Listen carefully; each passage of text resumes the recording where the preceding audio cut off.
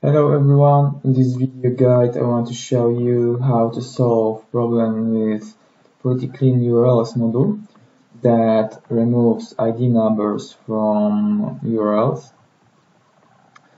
Problem that we have to solve is related to 404 errors that appear when we want to show product page, that we want to show category page, and other section of our front office.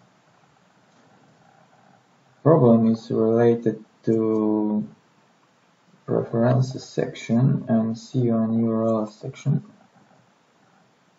We just have here a patterns to URL, and we have to remove ID numbers from these patterns. If we will save changes, and now if we will try to open product page,